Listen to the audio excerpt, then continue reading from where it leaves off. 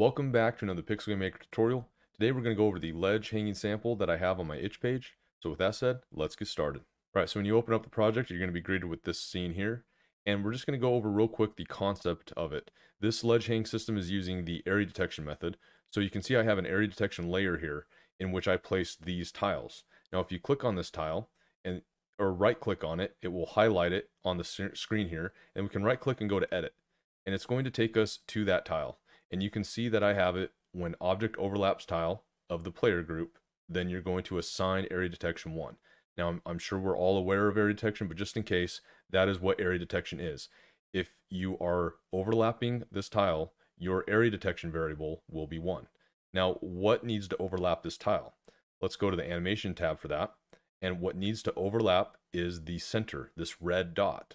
Now, this red dot is moved between frames. So you can see that this first frame has a red dot different now than the second, third, and fourth frame. Now we want these generally to be the same, so I'm just going to put this back. And you will notice that I put the center at the origin point, which the origin point is the center where the vertical line and the horizontal red lines meet. So right now the origin point is the center, and that is important for this system. If you're going to want this to work properly, there is a workaround, but if you're going to want this to work real properly, you're going to need to have the center at the origin. And so then if we go back to the scene here and go to the player layer here and grab this object, we can see that, you remember that the area detections in this tile and this tile, we can see that when the player jumps, the feet or the origin right here is going to detect that you're in area detection 1. So as long as we're in this area, that is going to be one of the steps for ledge hanging. Now, there is a caveat here. Let's say that your character is a bigger character. Let's just pretend that it's not a stretched character. It's actually a real longer character. And you just have a bigger scene in general, whatever, you know, the wall's higher. You're going to want to possibly have that area detection lower. You might want it on this frame right here. So if you jump like this, and you skip this area, and then you start to fall, it actually won't snap until you're in this area detection. So you would just go to this area, you would take tile and put it on this area, and maybe you want both. Maybe you want both to just snap you real quick, but you might just want it like that. So I just want you to know that your setup is going to be a little different depending on how big your sprite is and where exactly you want it to connect at. All right, so with that out of the way, let me rescale this object here back to normal. And put him, well, we could just set him right there for now. And now we want to see what this object is actually doing. So let's go to Edit Base Object, and it will take you to the object. And from here you can see that it's just a normal, simple player controller, waiting, walking, jump. But then around fall is where we get something a little different. So with fall, we actually have two different links.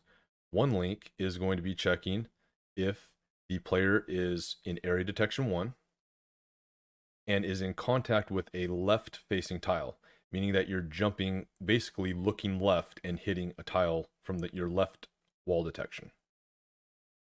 And you can have this is a choice really, if you're pressing left or not. You don't really need that. And then the other one is the same thing, except for you're pressing right if you want that, and you need to be touching a right tile.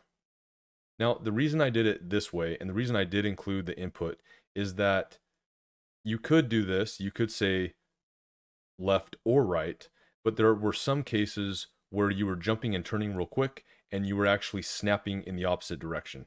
So by just providing these two separate links, you're sort of separating it out, being a little more specific, and you won't run into as many errors. So once one of these conditions are true, it will go to the hang ledge, which is a animation here, and you'll have to set this animation's position. If we go to it real quick here, I just called it grapple, you'll have to set the position to where it looks the best when it snaps. So you can notice that I did actually have to move this up 6, -6, and to be honest, on grapple, I would remove the wall detection. I don't know why I didn't do that, so I would personally. That way you're not clipping anything. If you absolutely need it, you could just make sure that nothing is around the area of snap that you could clip, basically. That is the important part, is that you can't clip anything.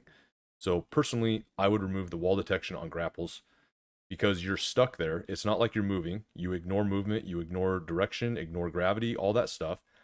And it doesn't matter. You don't need one for right or left because we just have it set up using the normal directions here. So that's good on that. And you're basically doing the snap equation, which I do have a plugin for if you are interested in using the plugin instead of this. So you're only doing this for the y coordinate.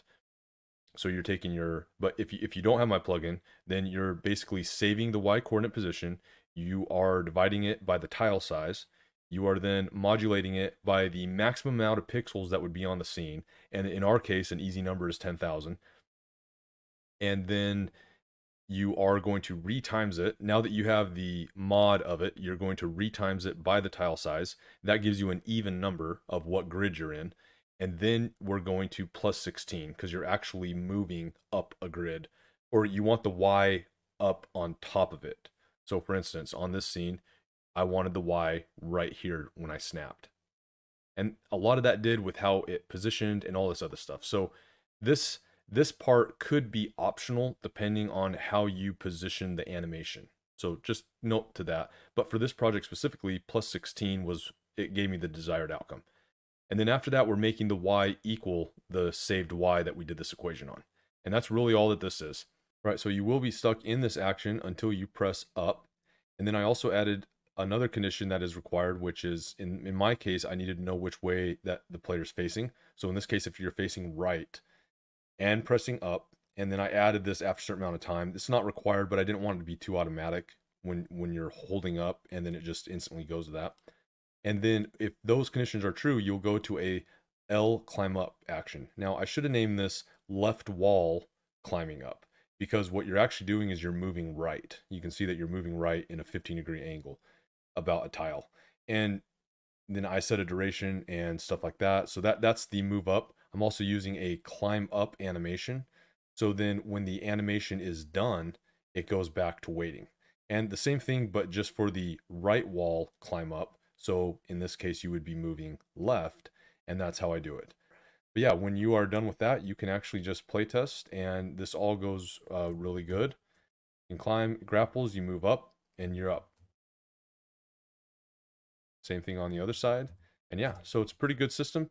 There are other systems like object ones where you can have an object right here with an FOV, and if the wall detection hits the FOV, you can wall climb.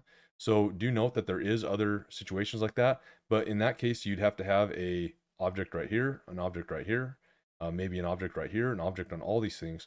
Whereas with this method, if you can work in the area detection, you could just start doing things like, have it like that. And remember though, you would have to have a wall detection going down. So right now this would not work because this is a one-way tile. And so since there's no wall detection going down like this will not work. So you might do a mix, you might have, all that stuff, but objects are always the heaviest thing in your game. So you want as little as possible in your scenes. So anyway, I hope this video was helpful. Like, subscribe if you find this content useful. Consider Patron for support. Any questions, comments below. Steam forums will get you figured out. That said, I'll see you at the next video.